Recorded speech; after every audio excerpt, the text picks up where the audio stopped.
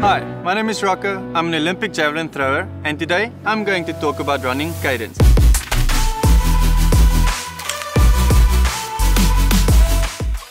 Cadence is the amount of steps you take in 1 minute. Generally, anything between 170 to 190 strides per minute should be the goal for most runners. Measuring your cadence is easy. Just count how many times your feet hit the floor in 1 minute.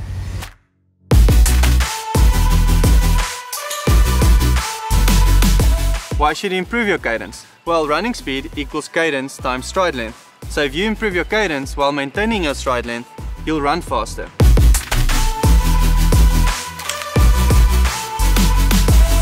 Improving your cadence will also reduce the time your feet spend in contact with the ground, which will help you prevent impact-related injuries. For 3 ways to improve your running cadence, head over to the Freeletics blog now.